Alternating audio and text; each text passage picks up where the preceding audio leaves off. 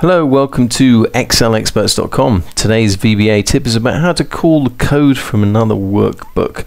So in this example, we got this workbook here, and we've got another workbook, which I'm going to open now, called Another Workbook, surprisingly. And we've got a button here to call code which is on the other workbook.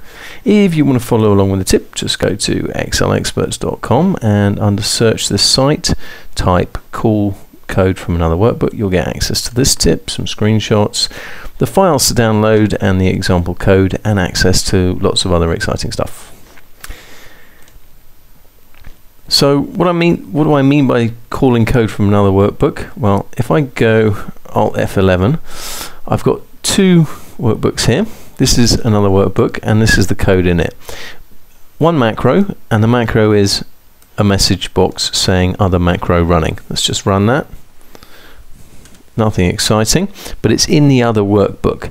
So if I'm in this workbook here, how do I call the other workbook's code? Well, there's a way to do it. You just use the application.run command, and in that you specify in inverted commas the other workbook name, and it has to be open within this Excel application. .xls exclamation mark other macro. Let's just double check that that works, and there you go, other macro running. You've been listening to excelexperts.com.